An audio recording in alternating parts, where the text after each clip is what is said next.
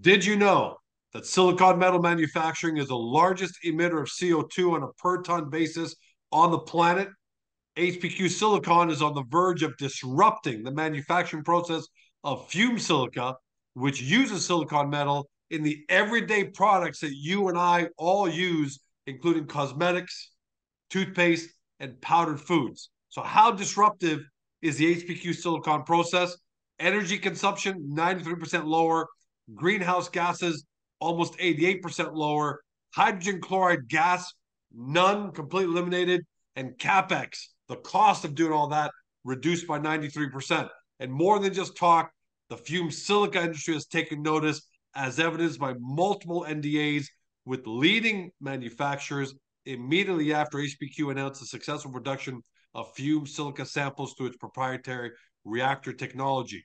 So, what are we talking about today? The company's press release: internal, technical, and economic study indicates HPQ fumed silica reactors' robust potential at commercial scale. Bernard, welcome back, my friend. Happy New Year. Happy 2024. Happy 2024. Should be a good and interesting year. Well, you ended off 2023 with a bang. I mean, the whole year was incredible, but from August, when I was in Greece, right through to Christmas time, you were just coming with, big press release after press release. And now we've started off the new year with a big one. Before we go into the details, I think here's the most important question I have to start off. What or who prompted this study? Because you say in the press release, it was prompted by an inquiry from a participant in the fumed silica industry under NDA. So, how did this get prompted? Why does this participant ask for this inquiry? Well, if you remember in the previous past release, when I talked about the fumed silica reactor, I always said it was robust, it looked financially very, very good, but I think in our press release, we kept talking of going from a 50-ton pilot plant to a 250-ton commercial plant to start off with, and then have an organic growth process within the sphere of fumed silica manufacturing, and that was already economically very robust. Like, as I said then, it supported the market cap of the company at its highest when we were at the highest point. It validated that, so it was there.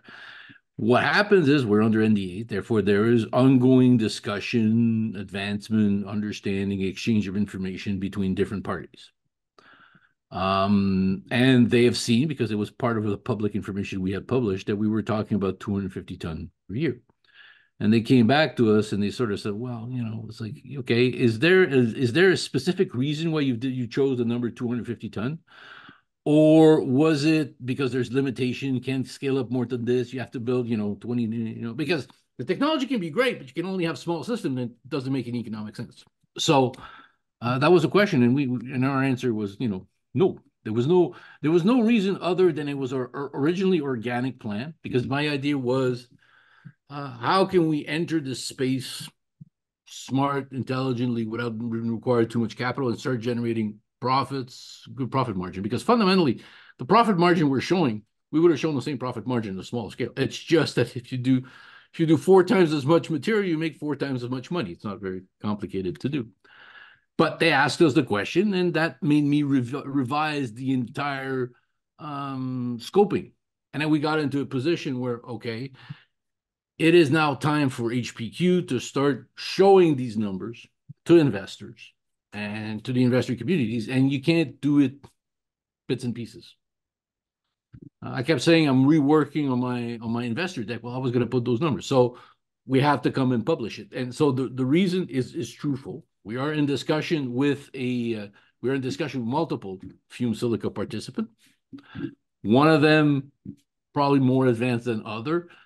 As I said in my quotes, has gone from the material to, okay, let's start talking numbers. Okay, what should we be reading into, if anything? The fact that when you first started talking about fumed silica, you talked about scaling from 50 to 250, and now we know why, because it's just used as a reasonable, sensible number. And then for HPQ alone, the NDA, and then the NDA part. By the way, obviously we don't know who any of the 3 NDAs are with. But can you tell us at least if this is with NDA group number 1, 2, or 3? Are we allowed to Wouldn't know change that at anything. least? Wouldn't change anything. All right. No. So what should we be? So here's where the question I want to get to. What should we be reading into the fact that they came to you and asked, "Hey Bernard, why 250 as 250 tons per year? Why not 1,000?" We know why you picked out 250. Why are they talking about 1,000 tons per year? At home, a Okay. lot of us are thinking, "Hey, these guys may be thinking of going further with HPQ Silicon. They want to see how much production they can get out of your Well, fumed if silicon, you right?" if you look at Tell the us. if you look at the press release and the information we put, one of our goals is to have an offtake agreement. Okay. Now, what I've discovered, learned from this industry is that it's a very static industry. Okay. And it now reaches a point because of its environmental constraint, okay, where they are limited in meeting anticipated or new demand. So, in a certain thinking, okay, they know that our technology can cannibalize their operation, Wow. which may end up costing them a lot of money if we go directly in cannibalizing them. But they also know, okay, that there's a massive opportunity for additional demand, which they cannot meet for nothing else than environmental obligations that they have. Okay.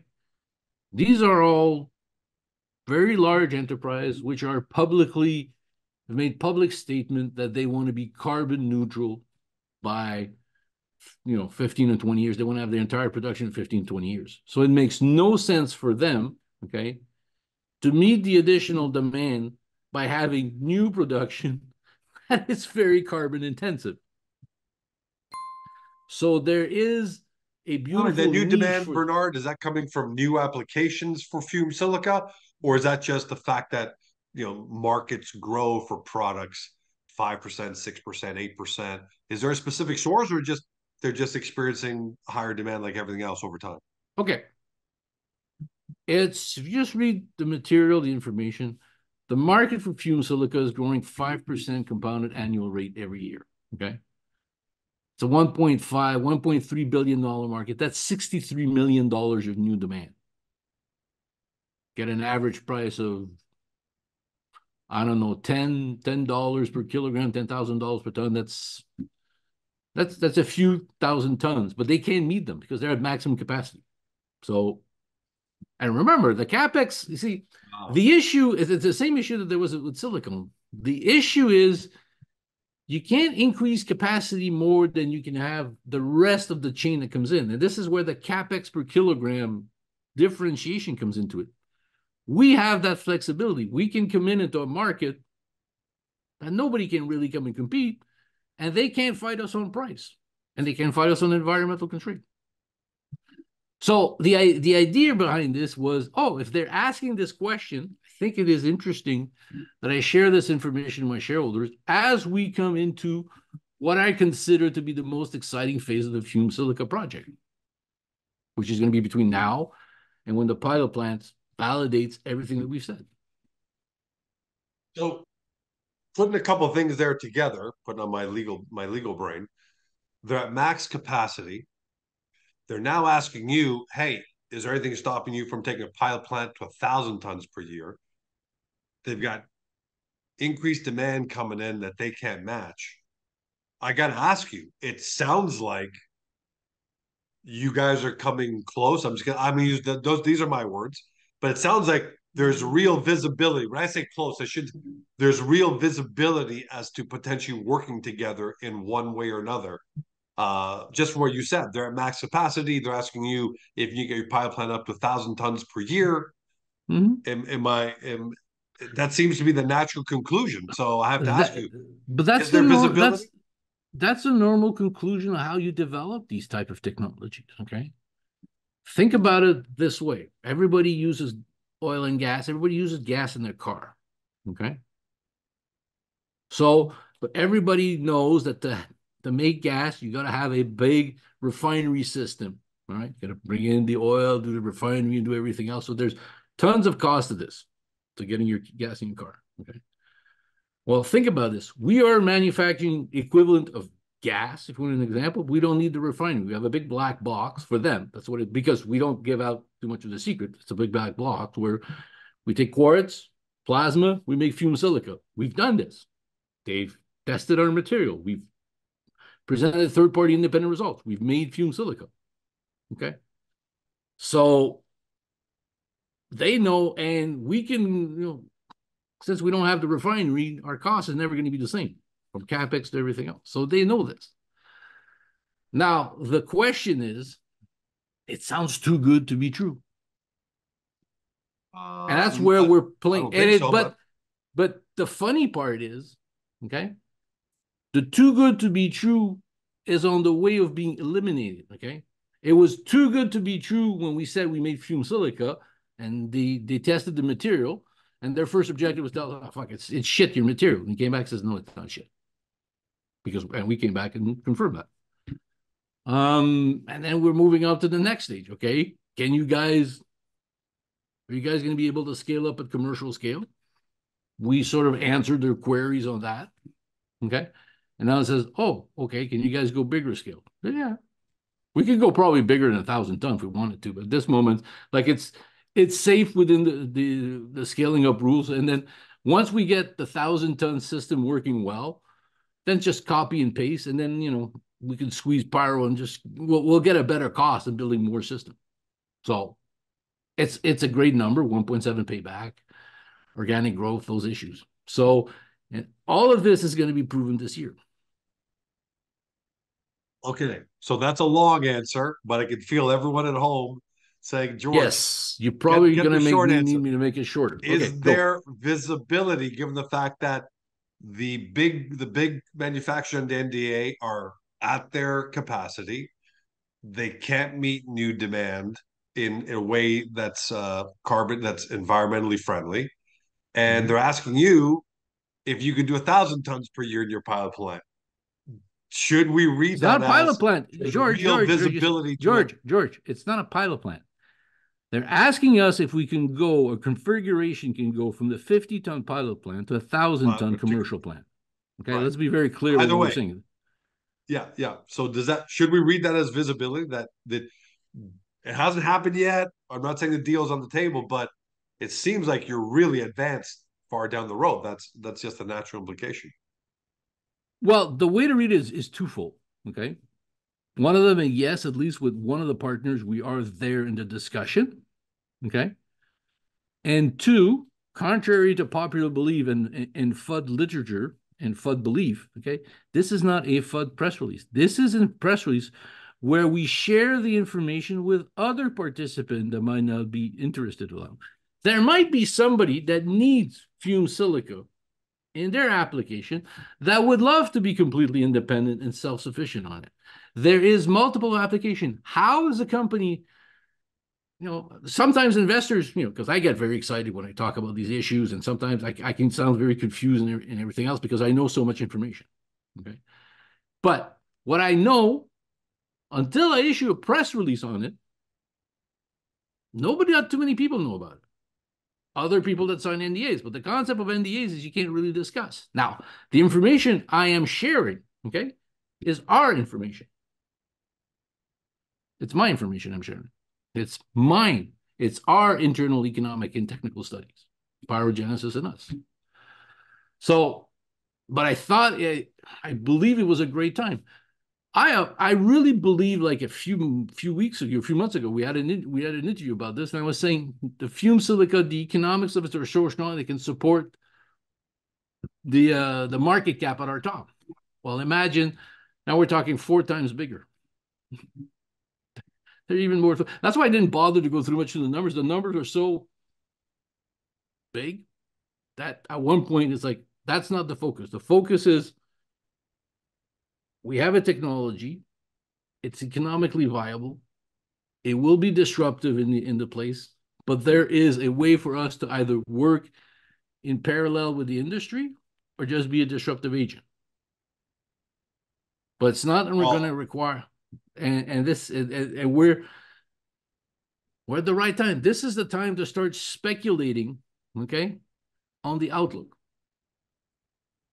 Yes, we haven't done By it the yet. way, but you're not speculating because you didn't wake up on January 1st and said, let's throw some numbers out there. No, You no, no, no, had no, one no, of the no. NBA No, participants I'm just say, saying run because the numbers for us, right? no, in a sense, the question I get asked, okay, if this is so great, how come it doesn't reflect yet in the share price?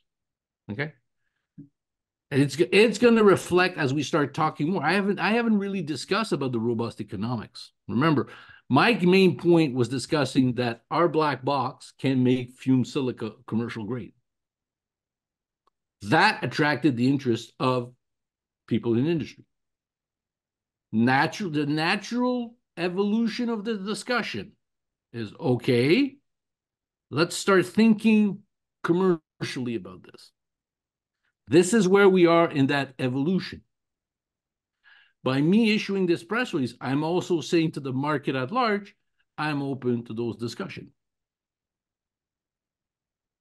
Okay, two things I want to say about that. One is the Fudsters. I love that you bring them up because you always shoot them down. But I think it's fair to say they've been completely wiped out in terms of credibility because when you first announced fumed silica as a thing, there's criticism. When you announced that you had samples available, there was a criticism. Now we're at NDAs. Now we're at NDA participants asking for the economics of 1,000-ton commercial plant. So I think they're done. But the second part is No, you say you put these numbers out, and we're going to put these numbers up in a second on the screen because I want to go over with them with everybody else. But you say you put these numbers out because you want to share them with shareholders, which is great, and of course. But is a part of that also, Bernard? Look, I come from a messaging world, a marketing world.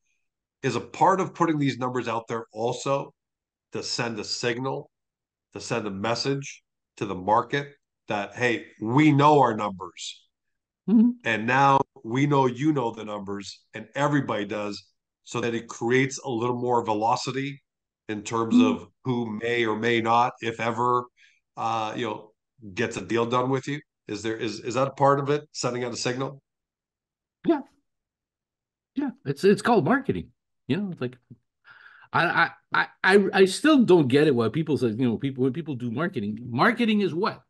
You tell the market what you have, where you're going, where it's advancing. Okay. You can take a check mark at what we've done and accomplished. Take a check mark at one of the things I want to do. I believe strongly that by the end of this year, we will have an offtake agreement for that 1,000-ton. That's my belief. I have nothing Wow. concrete to say this, but I strongly believe we will get that. And then we're strongly going to get lots of people interest into it, but there are multiple options open to us how we're going to develop this. And as we get closer to the pilot plant being operational and us starting to make product, okay, and sending them to more and more people, those options are going to start moving faster. Okay. So my message to investors is hold on, it's going to be a fun ride because we have a magical black box, which isn't a magical black box. I call it a black box because we don't give out all the secret of how we do everything. It's just our black Yeah. box, quartz, energy, comes out of fumed silica. We validated quartz, the energy, we validated fumed silica as commercial, and we've now validated this black box can be made to a side when you have an economically robust system. As I said, in a certain way, what we're doing for people to understand very, very simply, okay? Everybody understands the concept of putting gas in their car. Everybody uses fumed silica in all their material. Okay. Well, imagine if you can have gas without the refinery, it's going to be much cheaper. So the guy that has a refinery cannot compete with the guy that doesn't have a refinery, doesn't need the refinery. That's what we have. Okay. Now, when are we going to become an existential threat or opportunity for them? They might be willing to say, you know what? We'll wait till they make it at the. I don't care. How many times I've ever heard this from investors? Oh, I'm not going to invest now. I'm going to pay. I'm willing to pay more later because it'll be de-risked. Never believed that, but still, okay. And you understand that, George. You've heard that many times. There are some investors like that. Actually, I won't criticize investors like that. If someone says, I'm not willing to pay 23 25 cents today, I'm willing to pay $1 tomorrow with more certainty. I know there are some people who do that. I Yeah, won't I know, but, criticize them for that. it's Some the people same buy thing. Apple at $10 a share. Some people buy Apple at $500 a share. That's just what it comes down to. Yes, but That's with by the way, retrospect, can we I put the should have bought numbers up, Apple at Bernard? $10 a share then. Buddy, let me tell you that I had one of my best friends telling me at 10, 12, $15 a share to buy Apple before the iPhone and all that, but that's another conversation. And I probably made the same mistake. Let's put the numbers up, Bernard, for everyone Hmm? to see, because I want to talk about a little bit that that that table that for me when I saw it, and while we're waiting for you to put it up, for me when I saw it, I said to myself, okay, if I'm in this industry, if I'm a fumed silica manufacturer and I see this public released by a public company, which makes a difference. If it's a Gore Calm Fumed Silica, George Calm Fumed Silica, you may not have to believe the numbers because say, hey, private company, no regulation, he can put out whatever he wants. But you're a public company, you're regulated very closely. So these numbers are, the credibility is is Well, is, well is quoted reference. unimpeachable. It's like a research So paper now when I do my press releases. so if I see these numbers and I'm in the industry, all right, Mhm. one of two things are going to happen to me if I'm a fumed silicon manufacturer. I'm either going to get scared to death or I'm going to see a massive opportunity to partner with somebody or buy it or become a customer or whatever the case may be. Um, that's George, so let's go George, through. George, But there's a third option, uh, which is often what happened with big organization. They're going to put their head in the sand and not want to see it. true, true. There are guys who are going to hold That's the on to their third option. legacy, right? Right. Yeah. So let's go through them. CapEx. Now, people should Ninety-three go percent and less. I don't even know what that means. That someone can build something 93% for not for a cost that's 93% less than the okay. status quo. I've never seen that in my life in any industry, I have to That is tell you. because you need to understand how fume silica is made. Okay. And I do explain it very well under the note number 4, okay, of the press release. And I'll explain it visually in the new investor deck that comes out. The reason why fume silica is basically a closed industry controlled by large, basically chemical companies, large integrated, vertically integrated chemical company. Okay, it's because to make the fume silica, you first need somebody to take quartz, turn into silicon metal. There's a cost to this, there's a capex to this. Okay, then you need to have a technology, okay, to take that silicon metal and convert it to silicon tetrachloride. Okay. Then somebody takes that silicon tetrachloride, add oxygen, hydrogen, burns it, and makes the fume silica, but creates hydrogen chlorine gas as a side effect. So you have to manage all those issues. Now, these are three under basically, when I have the discussion with them, they keep coming back to me and saying, well, Bernard, our feedstock is the waste of another manufacturer. But the fact is, you can't start without all those issues. You can't take one piece out of the puzzle. It's impossible. Okay. So if we come in and make too much fumed silica, then somebody's going to have an issue with too much silicon tetrachloride, how to deal with an environmental issue. That's why it is large, integrated chemical companies that can work with other large integrated technical companies that do it. That's why it's a low margin product, because for them, it's a waste product. So for them, a 20% margin on what is shit, it's okay. But it doesn't give them the leeway to basically make the market grow, because everything else has to move together. We come in, our black box, okay? And we don't need that fully integrated. We go directly from quartz to fumed silica, one step.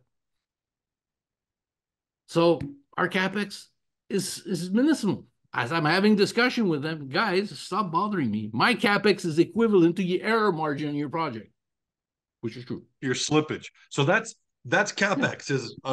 We've got to go through these because each one we could spend 20 minutes on.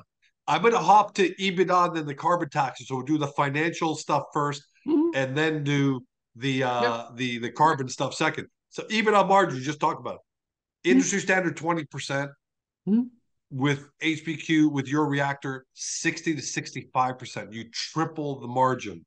Mm-hmm. Again, these are things you normally see in things like artificial intelligence software. You don't see them in industry. Um, No. Again, if I'm in the fume silica manufacturing world, I'm either getting terrified or I'm seeing a massive opportunity. But talk about EBITDA for a second, just those margins. Well, I've already explained why those margins are low for the industry, because for them, it's sort of a waste byproduct that they're dealing with. Okay. So that's how they tolerate such a low EBITDA margin. But what's even worse is their EBITDA margins are going to be seriously affected by the carbon tax. Okay. When you have a 20% carbon tax, add 1,500 euros, $2,000 to an EBITDA. You sell at 10, you make 20, so you make 2.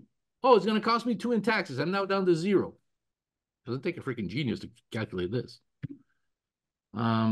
So that's where all the EBITDA plays into. For them, they got the EBITDA issue. They try to maintain their costs. It's a volume. It's a big issue. It's a big complex operations. Ours is simple, really simple. You know,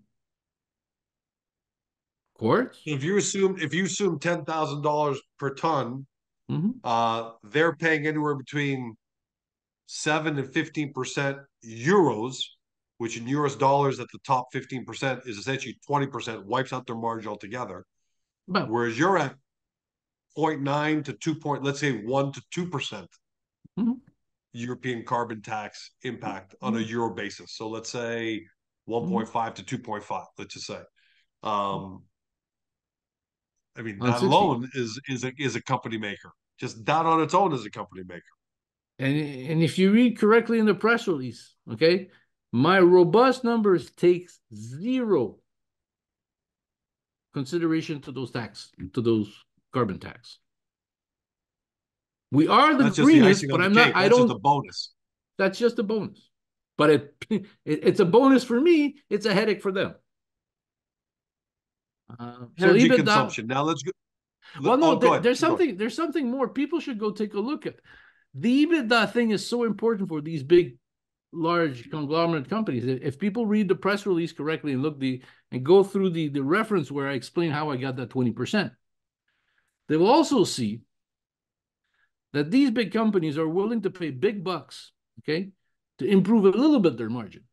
So there's an example in the sources of the press release where a company paid 600 million US dollars, okay, to acquire a company that was making $60 million of EBITDA, manufacturing fumed silica.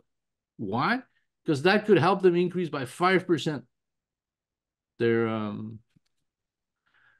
profit margin. So there is a history, okay, of buying by a multiple of around 10 the EBITDA profit.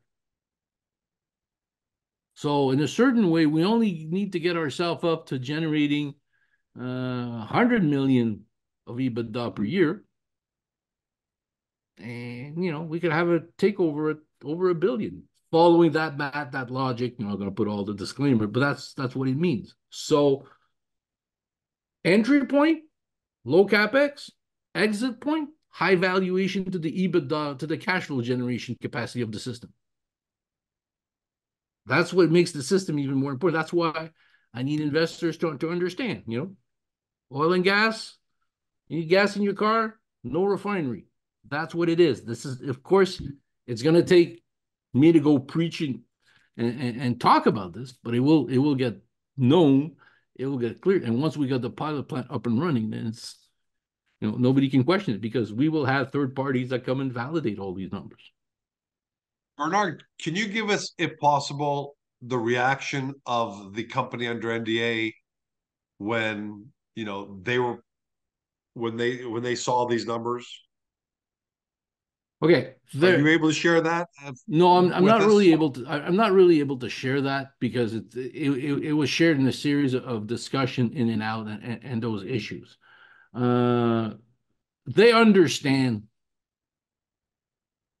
the problematic. What is very good is in my discussion with them, I was actually even able to make my the financial model even stronger in the sense that they showed me a few of the errors in my thinking, but still at the end, this is very robust thinking.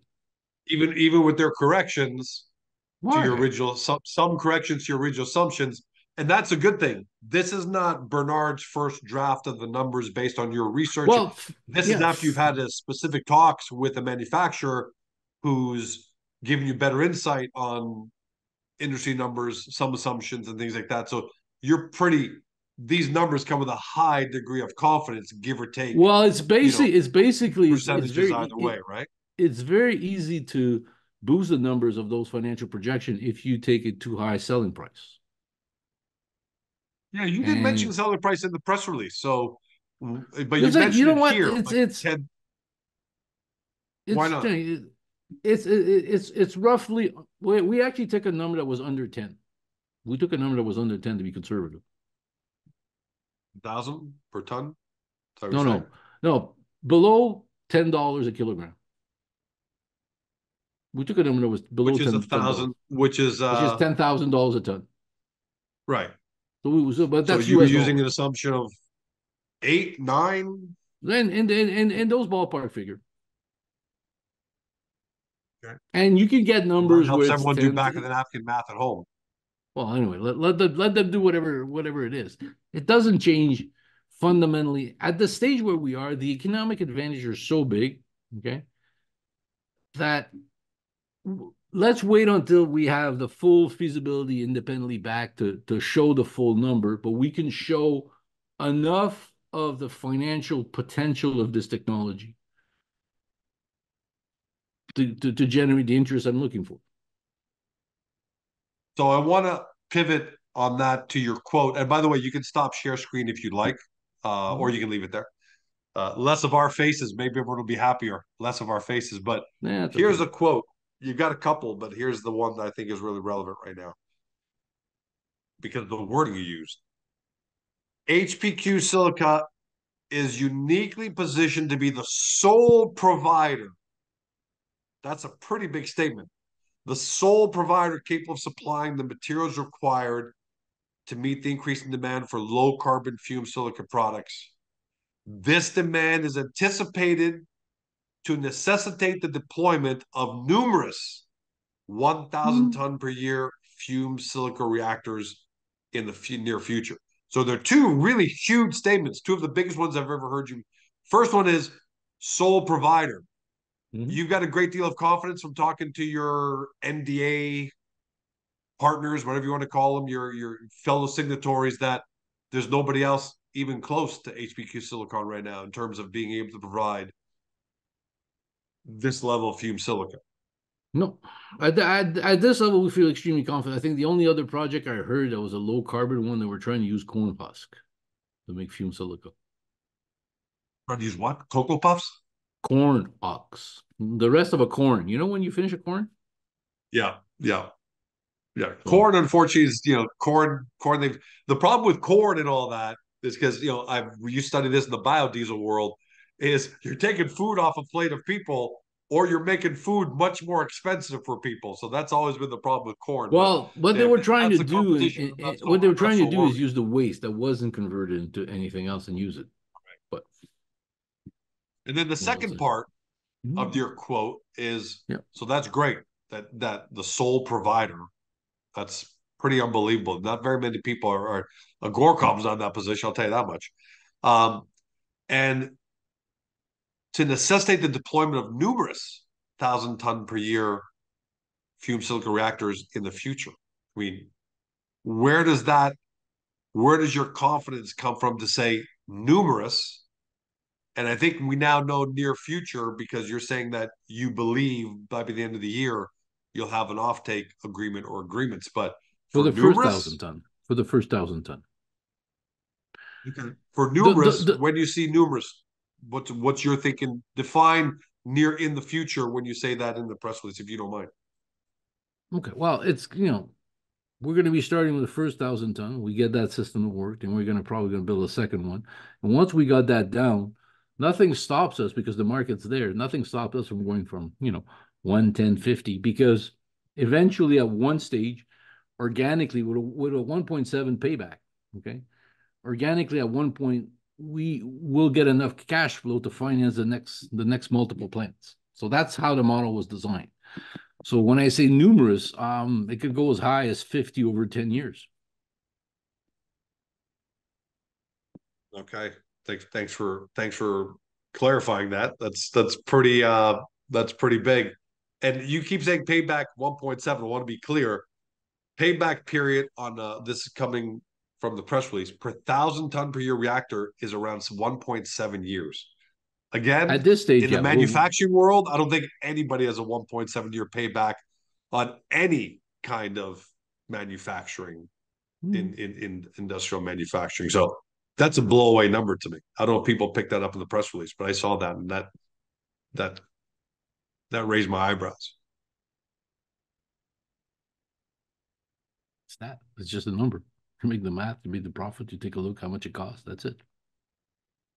It's scary how confident you get when the numbers speak for yourself. Um, that's all for me, man, as far as questions go. And hopefully we did a deep dive for everyone at home. But is there anything, I don't think there's anything we missed, but last words to you on how shareholders should be feeling here in the first week of January. And you start us off with a pretty powerful press release. People should remember that HPQ is more than just a fumed silica.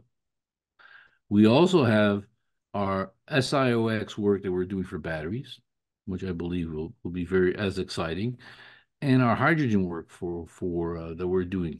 So HPQ is really well positioned to have for 2024 really be a good year toward eventually starting to get contracts for the fumed silica or offtakes agreement so we can build and finance the next plant, doing those type of issues. And we'll be talking more about the battery works. And as I said, I'm following the same strategy I did with the fumed silica, which we wait until we do it before we really start talking more aggressively. But HPQ is well positioned. I wouldn't bet against HPQ success. If you do, your call, not mine. But we are aware of how can I say, like, some bottom line illegal active trading going on, which is basically based on a lot of spooling false sale orders.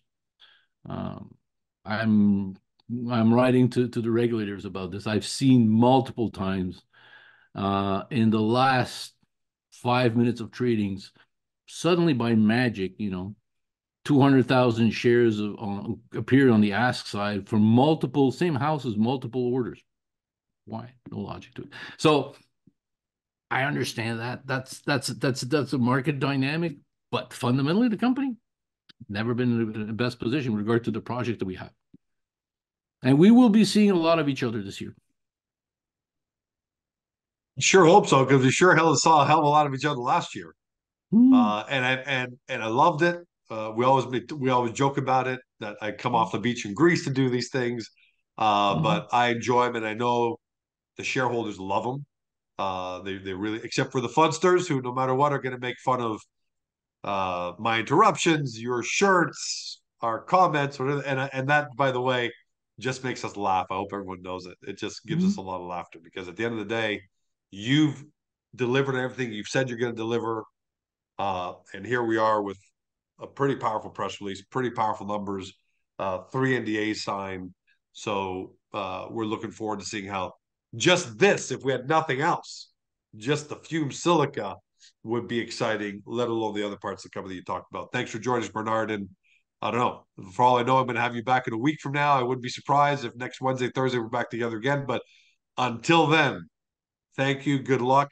And I say on behalf of all shareholders, keep it going, buddy. Thank you.